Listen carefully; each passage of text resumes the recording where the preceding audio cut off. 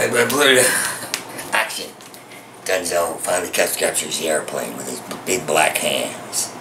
Steam, steam, 100 bad dreams. Going up to Harlem with some paint on my fingers. A black guy got mad at me because today I said, and he hit me. I went, I wasn't sure. So, I told Adrian, I go, these guys were discussing about how they ruin films. So I ruined that. I ruined My Life as a Dog, and I'm planning on ruining that once I get this screenplay and do the remake. They talk about the films they've ruined.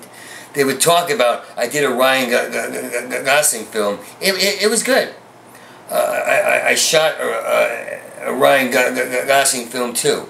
It was good. They didn't say great. It was an experience. It was good. It means you ruined it. And that's what everybody says. Every remake is ruined. You know, there's no detail for the material.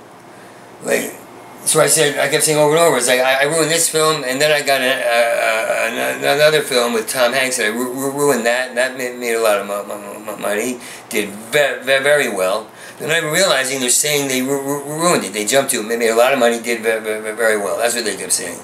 When I made a lot of money, and I did very well in that film, on the Captain Jack film that I ruined, the box office receipts were great. The audience kept showing up, so it was great for everyone. When I ruined the Carousel film, where Jack Nicholson has a nervous breakdown and Sean Penn helps him rescue a kid, you know, that was just loved by everyone. They're saying the word ruin, and Adrian got it. Do you? You don't get it? Why not? You get it. They ruined